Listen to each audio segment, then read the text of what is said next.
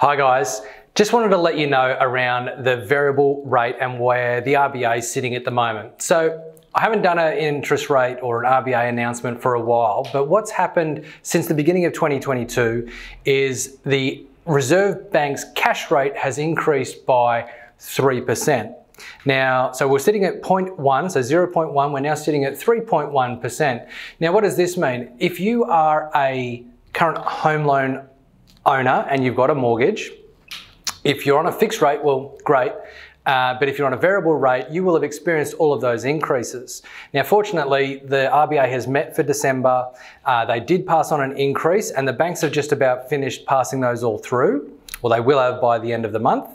And what is a slight relief is that the RBA does not meet in January. So take a deep breath. Your interest rates aren't going to go up again or shouldn't be going up again based on an RBA meeting. They will get back together in February and it's my belief that there will be another increase or two coming in the new year. But just wanted to say, hopefully that gives a little bit of breathing space. And if you are looking to find yourself a better deal if you're a homeowner, then that's the perfect time to do it. So come back in the new year, we can have a look at what your situation is and see if we can find you a great deal from all the lenders out there. They're all being very competitive with various offers and rates. So please feel free to reach out. We can see what we can do to help you out. Otherwise, enjoy the break that the RBA is not meeting in January.